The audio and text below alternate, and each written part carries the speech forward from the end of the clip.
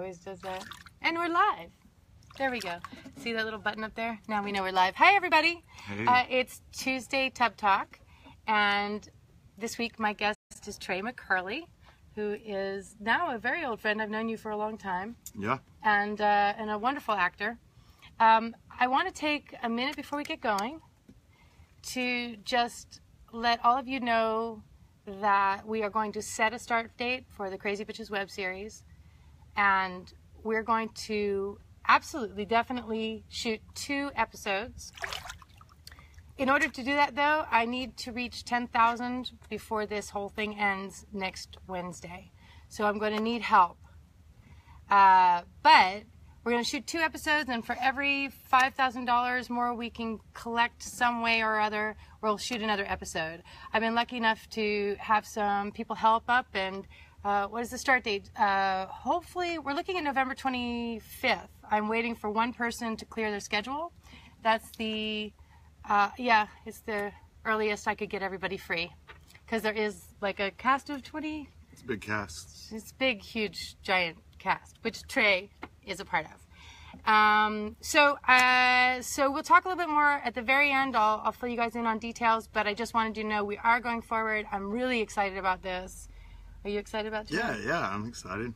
I'm excited to see everybody again and get back up there and film. Yeah, and you're going to get to learn a little bit more about Trey's character. You know, he showed up a few times in Crazy Bitches. Oh, the bubbles. I forgot the bubbles, everybody. I'm sorry. Here we go. I'm sorry. They're not working very well. Hold on. Woo! Isn't that pretty? So anyway, Trey and I met 2010. almost exactly a year. Yep. Because it would have been right before Thanksgiving in 2010. And I was working on casting for Meth Head, and we had a start date which was the week after Thanksgiving, and we had Trey. Hi, Nick. Hi, Nick. Hi. Anyway, we had been out to Lucas Haas for the role, and he wasn't saying yes, and I was like, he will say yes, and the casting director and the agent and everybody was like, no, he's not going to say yes. And finally, my casting director said, you need to hold an audition and need to back this up. So Trey came in. I came in. And we worked together. Yeah, she put me through the ringer for a little while, and Blake Barris was in the audition. Was he there? Yeah, I knew him from UCLA already, and then he was there reading with me. Oh, I don't remember that. Yeah. Oh, that's cool. Blake read with me, yeah, and then the room was full. I remember that. So you were all in there. Yeah, we all showed up, and it was, you know. Oh, hi, Cherie. It was really nerve-wracking because we only had a couple of days to make a decision, but this was the worst part. So I thought Trey was wonderful. He did a great job. We worked together. He took direction really well. Thought you could for an actor to take direction well. And but we held for callbacks until the beginning of the following week, and we did these callbacks, and then I was like, okay, Trey's absolutely the guy. I'm going to call, just to be sure, I'm going to call Wilson Cruz. Wilson, yeah. Hi, Wilson, if you see this. Love you. Because, you know, yeah, because they were friends. He's in the new Star Trek movie, yeah. TV show. I think it's a TV show. I thought it was a movie. Really? Whatever it is, congrats. Whatever, yeah. So I called Wilson because he was playing he was the role opposite him, and I was like, call me back. I just want to know what you think about this actor. While we were waiting for Wilson to call us back, Lucas Haas's agent called and said, Lucas wants to talk to you. To make a long story longer, he said yes. And I forgot to call Trey. Did you? Yes, I forgot to call you. Please, to tell you. Everybody knows no call is, and that's an answer. That's a typical. That's an actor. That's what you don't get that many calls to tell you no. So it's mostly yes. I feel like you talked to me. I know you talked to me. I know, but it was like a week later. But you were going right into production. Yeah. You were hauling ass at that point. I know, but I always felt bad about that.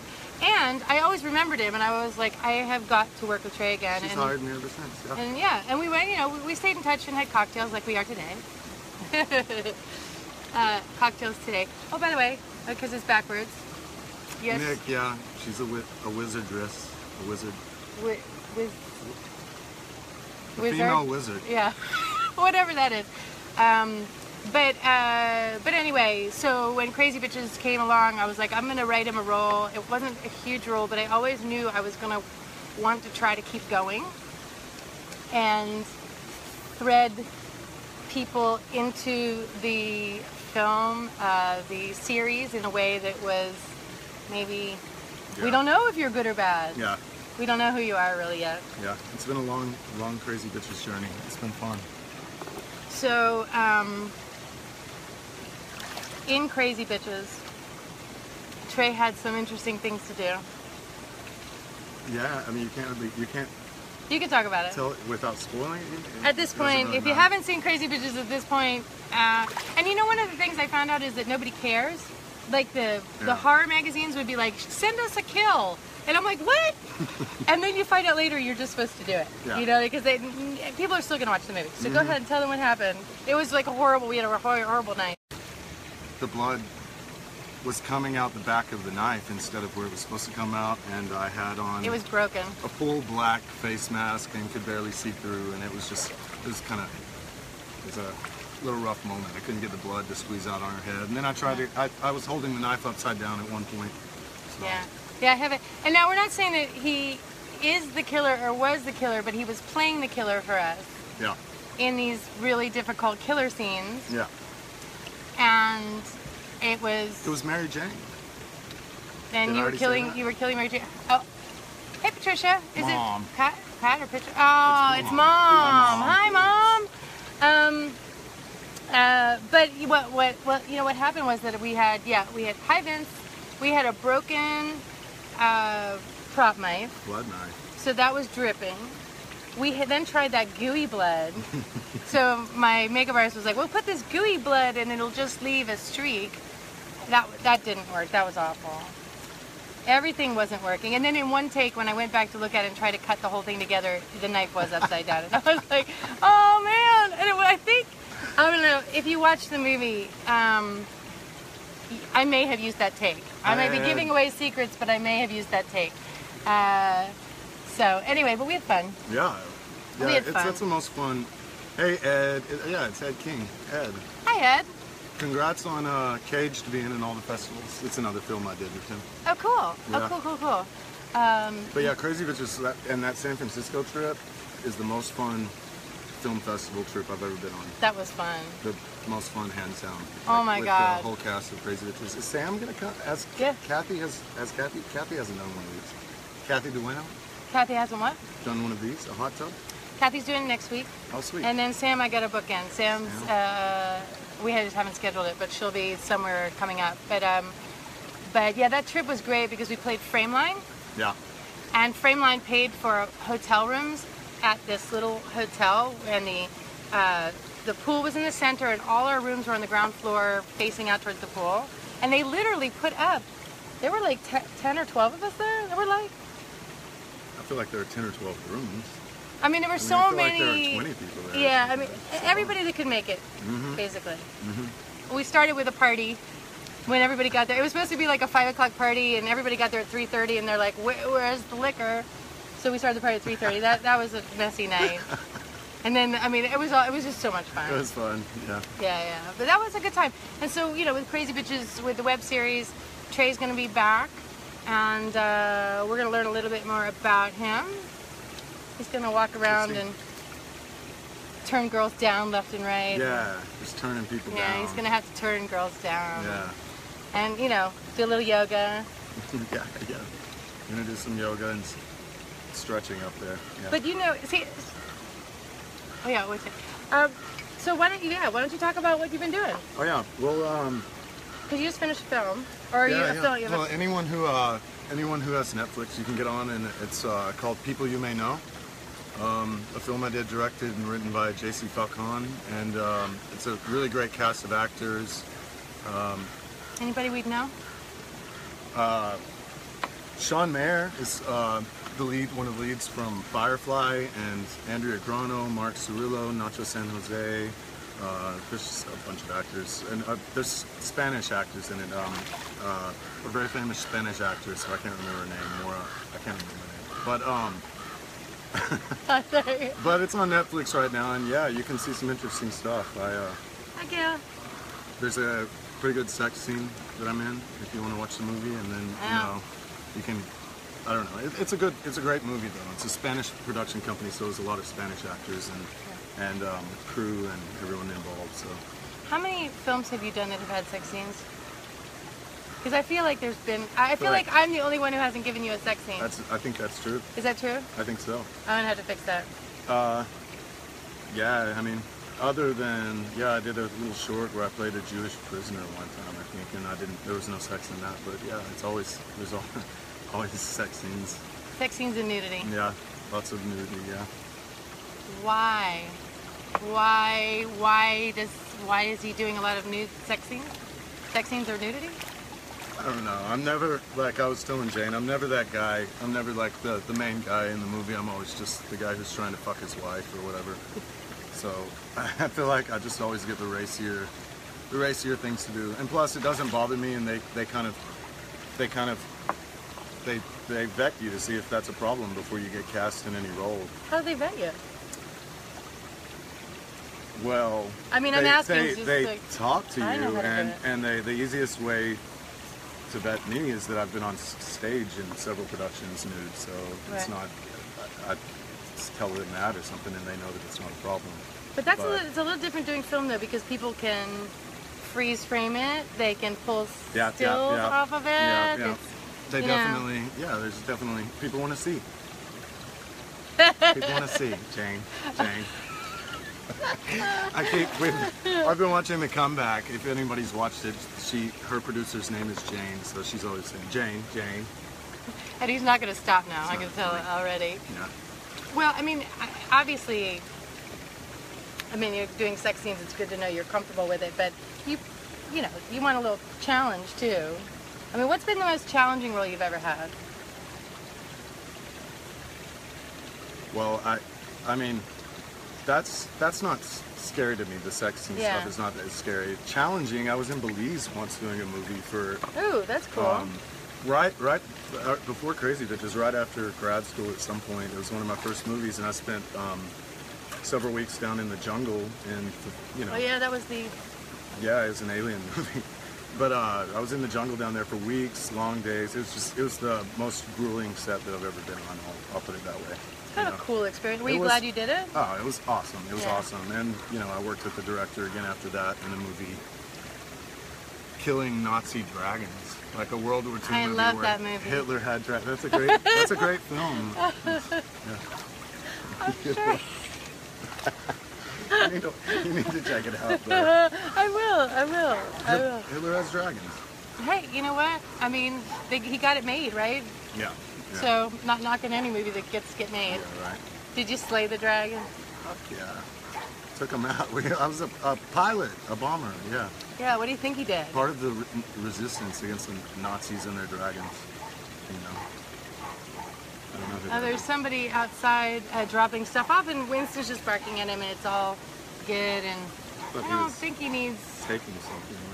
No, he's just dropping. Anyway, sorry about that. We are sitting in the middle of my yard, so... now, one of the things I thought was interesting when I auditioned you was that you told me you were from Oklahoma. Right. And my husband's from Oklahoma. Right. And the character in Meth Head was supposed to be Middle American, but Oklahoma was good. And it was a meth addict, and meth is very big in Oklahoma. Huge. Yeah, Oklahoma, I feel like all of the South has a big methamphetamine problem, but for directors like that, again, when directors are looking for something, anything that you can tell them, I feel like that puts you ahead. So I was desperate. That role was a big role that Jane was reading me for. It was a lead in a film early on, right after I'd gotten out here. And I stopped her after the audition was over, and I told her that I'd been in trouble in Oklahoma for methamphetamines and marijuana and whatever, and that she shouldn't underestimate how I could relate to the script. I was familiar with that world. And it does work. I mean, it can help. Look, I thought Trey was great on his own. So it didn't, if he had been not quite as interesting, it might have sparked my attention because it would, and it certainly made me feel reassured that you could do the job. But I would have, if Lucas hadn't taken it, I would have hired him anyway. But Oklahoma, you come from a very, very small town there, and little bitty town, yeah. You know, you're kind of that classic story of, you know, young small town boy going to the big city to hit it big. Yeah, yeah. Marlow, Oklahoma. It's a little bitty town. Where his mom is right now. Hi, Mom. No, she's in Oklahoma City. Oh, she is? Yeah. How come you're scared? You told me you didn't like to drive to Oklahoma City. That was when I was 18. Oh. 17, when I was going to college. I was so from such a small little town that I was worried about finding my way to the school in Oklahoma City for that drive up there. It's been a long journey. And you know, and then you auditioned for the UCLA graduate program? Yeah. UCLA holds auditions in New York, Chicago, San Francisco, LA, and I hit them up in Chicago and got in. They took 9 of us, and some of them are still some of my best friends, you know, some of my classmates. Coco Clevenger is a casting director out here now. She's doing awesome. She's cast It. Oh, wow. Yeah.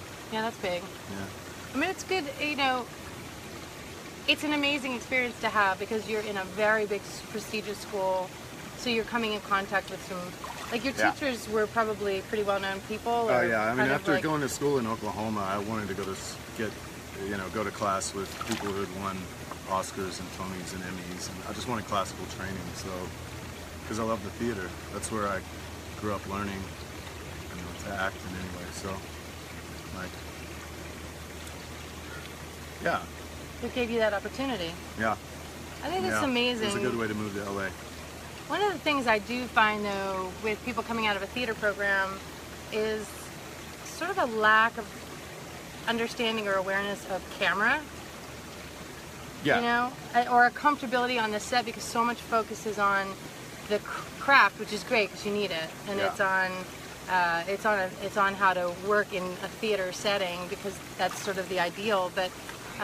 You just get so trained in school and stuff like that at that moment. It takes time to get out of it, to get over the vocally, being able to do theater and working with your dialect and getting rid of your original dialect to do classics and things like that. It slowly comes back. It took me a long time to get used to the cameras, you know, to get used to doing film, and it's still always a challenge, you know. So. Except then you've done nudity and sex, which is even scarier. I mean, that's interesting because. To go that far to the extreme, because I thought, I have to say, I knew you were nervous on Crazy Bitches. Like you felt to me like you were. That was early on, and I was still, I was nervous. I don't know why. Maybe I don't know. All those girls, all those hot. It's just a bunch of hot girls on the set, basically. But and they were all staring at you in that one scene. Yeah. I was like caught right there. But yeah, it was early on, and I'm definitely much more comfortable as the years go by. Yeah. It's been a you know, a slow learning curve, big curve. I think for everybody. I mean, any craft that you take up, any kind of artistic endeavor, you know, I have friends that start writing and they're like, I'm going to write a script, and you're like, okay, but your first script out, and I felt that way too when film theater goals beyond acting. Do you have film theater goals beyond acting? Well, I mean, I'm like James just said. Well, I'm always, I don't know. Every movie I watch, I'm upset with the direction of it. But like Jane's always, except mine, except Jane's, except ones that I'm in. No, she's talking about writing, things like that, how they take time. Writing is a lonely sort of craft to me. I feel like it's the hardest out of all of them to do. But that's what I'm most focusing on, other than acting. Like being on stage or film right now, is creating vehicles for yourself, basically, is what you have to do, which is what, you know, everyone's doing out here, Everybody who's been in the tub pretty much has talked about, in their one way work. Or the other, having to figure out how to get their own work. Yeah. Mm-hmm. And it takes time to even figure out that you got to do it. You think that you don't have to, and then eventually. Right. Well, you keep hoping you're going to be, Lana Turner, whatever, sitting on the stool at the soda shop where someone just walks in and discovers you, Yeah. and it's not. I'm still waiting, but my ass is getting big while I sit there just spreading on that chair. But but it's hard to figure that out. And then once you do, then you have to grapple with, okay, how do I go about doing these other things? Mm-hmm. You know, even Jen Corday was in the tub last week, and she was talking about the fact Musician. but she started as an actor. She graduated with a theater degree. Mm-hmm. She loved acting, and then 5 years into it was like, I got to figure another way to go because I And can't. you said she went with music. She went with music. I know. I know, and I said the same thing. I'm like, oh, was that better? Like, yeah, how'd that go? Like, they're both hard. They're both hard, but with music she can create her own She's right work, that she and can put it express out. herself constantly and directly with music like that. As an actor, you're always going through someone else's platform most of the time, until you make your own. But as a musician, I've always been jealous of musicians and vocalists for that reason. And these days, for for very little money, you can record your own. Yeah. I mean, she records a lot of stuff in her studio, but if she's going to somebody, it's $300 for the day, and you know what I mean, as opposed to writing. Dwayne, hey Dwayne. Hey Dwayne. What up? You know Dwayne? Yeah. Okay, cool. So I mean, it's just a more. You can do it on a more regular basis. You can put it out to the world in an easier way. Yeah. And it doesn't cost much money. Yeah. Whereas doing film or theater costs a boatload. Yeah. You know? Yeah, very expensive. Yeah. And it doesn't matter how cheaply you try to do it. Yeah. No, it turns out to be expensive. Turns out to be expensive. Oh yeah, we were gonna tell. I was gonna say, what were we gonna tell him about that? I did that PG sex scene for Lifetime. I was gonna tell him that I did that, and then it was the first scene that I had to get on top of a girl and undulate without touching bodies, and no thrusting. Without touching bodies? Well, I mean, you had to touch, sort of. no, I mean, I was or just did you hover? I was hovering. Callie? Kaylee. Oh, it's Kaylee, not Callie. Hi, Kaylee. Hi. It's my cousin. Aw. But yeah, wait, what were we talking about? Well, how the fact you couldn't touch bodies, like, well, your arms wasn't be killing you, like, holding yourself. Nah. No. I just kind of rested on her between takes, whether she liked it or not. No, I'm kidding. That's a lie. That's a lie. Kind of. Jane. No. Jane. No, but kind of. But no, and you couldn't. I could smoke, but I couldn't inhale. Yeah. Things like that. Yeah. Oh, he was a smoker too. Yeah. David Famero, he told me the soap rules, which were very similar. Yeah, because he was on that soap forever. He was on a soap forever. And when we were doing all the sex scenes and crazy pictures, I was like, why are you so nervous? He's like, this is actually like my first real sex scenes because. Oh, that's interesting. On the soap, you have to have one, like if she's it's softcore. Underneath you, she can't have both legs wrapped around. She has to have only one leg wrapped. Like, there's all these rules to make sure people don't feel like it's real. No thrusting. I don't know, but yeah, I thought that was cute. So Lifetime, of course, would be the same. Yeah. That's David Martin Forrest movie. It's my good friend David Martin. What's it called? It's called Unwritten Obsession. Did it come out already? Yeah, I think they're showing it again on Lifetime, but Unwritten Obsession. yeah. Check that out. You'll see a PG-13 non-thrusting, Yeah. no I have sex contact. with one girl while another little girl looks in the window. Oh. Not a little girl. Oh, thank you. She's of legal age. Like, ew, what is this movie? This is gross. This cannot be Lifetime. No, it's on Lifetime. It's on Lifetime, so. So it's actually a legal-aged girl, Yeah. I imagine. It's fine. It's all good. Jane. Oh my God. Well, I think it's gonna be fun to try to figure out how to get you in a sex scene on Crazy Bitches. Oh, thank you. Thank you, Addie. Oh, Addie. Addie? That's my niece. Hi, Addie. Hi. Hi, Cole. Hi, Kara. It's my little niece. Oh, and Jenny. Mom got the family. Jenny. I love you, Jenny. They're coming in for me. Hey, kids. That's good. Who wouldn't? I love Jenny. She's my Oklahoman. Cole's my brother. Yeah. Well, hi, Hi, family. Yeah. Anyway. Exactly. Yeah. So anyway, we'll have to get you into some sort of. I got your shirt off at Crazy Bitches in the web series anyway. Yeah. Yeah. We'll get there. In the yoga pose. So Trey says to me, how do you know I do yoga? And I'm like, well, don't you? And he's like, yeah. Right? You do. Yeah. He's like, how do you know? I'm like, I saw a post of you with your leg completely vertical, like he was standing, but his leg was like that, like my arm. It was unbelievable. It was in platform hills too. That was at Burning Man, so. So I'm not saying it's impressive. How did you get involved with yoga? I mean, you've been doing it how many years now? About 10 since I came to California, because I never paid any attention in Oklahoma to it. And yeah, I started doing that, and that's basically, I don't know, for lack of sounding cliche, yoga has changed my life over the past decade. It's Really? Just, yeah. It's my meditation, and I can focus on that, and then it keeps my body healthy at the same time, you know? And I'm a pretty impulsive, and I don't know, I'm a pretty impulsive person, so it helps me to center down a little bit. How are you, you're impulsive? Like, what would be an impulsive thing you've done in the last 3 months? I mean, I don't know. I was at the nude beach up in Santa Barbara the other day. I just get out and go do fun. Just go do something. That's good. Yeah, I mean, I'm not. Yeah, I'm just saying. I don't know what I'm saying. I don't even know what the point is. That's why he does yoga. That's why to help him center his thoughts. Let me focus. Yeah. No, I just love it. I love it, and I think that I don't know. I've known a lot of people who've taken it up and it's changed their lives too. For the better. I did it for about 3 years, and then I hurt my arm, and then I stopped for a while, and I never got back. But I did love it. Yeah, you hurt your arm, and you're kind of out. Yeah. On that. But what have you been doing this summer?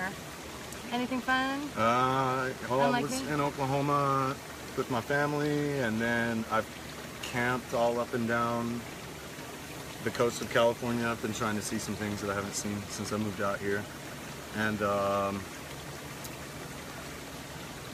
I don't know, just filming. Right now I'm working on a play and really? Also a short film that we're doing that I wrote. Wow. That I have a team around at this point, and someone's helping me write. And, that's great. But this is something that I wrote 4 or 5 years ago. But you're doing it, right? It just takes that long, you know. What's it about? It's about a young father who has a drug problem, or had a drug problem, a mother and father. And then they had a little girl, a daughter, and he splits and takes the little girl because the wife won't clean up. And it's sort of an ensuing day after that where they come back together and hash things, you know, conflict happens. And I assume by cleaning up you don't mean like the household. No. No, she wouldn't. She wouldn't clean up. She wouldn't clean up. The damn kitchen was dirty. Done with her. Yeah. She left the kitchen all dirty. Like Oklahoma. Well, we're wrapping up towards our 30 minutes, but I do usually like to tell people what we're drinking, just because it's sometimes fun to see what people like to drink. And Trey, what is this?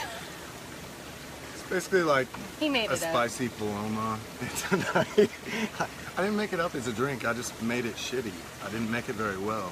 It's mezcal, jalapenos, agave liqueur, a little bit of Angostura bitters, a little bit of club soda, and you shake it all up and throw it on ice. Muddle some jalapenos. But yeah, we just kind of made it ghetto style. Yeah, it's getting better as it goes. And I'm not a big mezcal tequila, right? Yeah. I don't drink a lot of that, but it's really working on me now. It gets better and better. So which is probably a good reason to wrap things up. I just want to remind everybody that we are in a countdown. We need to get to $10,000 by next Wednesday on the Indiegogo. And if you go to Indiegogo, just search for Crazy Bitches web series and you'll find us. Crazy Bitches web series. We have gotten a little bit of, hey Sheila, you're late. We have gotten a little bump from a private investor, and a couple of us have decided to put our own money into it as well. So we've gotten to a place where that $10,000, when we hit 10,000 on Indiegogo, we have enough for 2 episodes. When we get to 15,000, we have enough for 3 episodes. It's $5,000 an episode above that. So my goal really is to get 3 episodes at least in the can on this first round. Yeah. But we're doing it.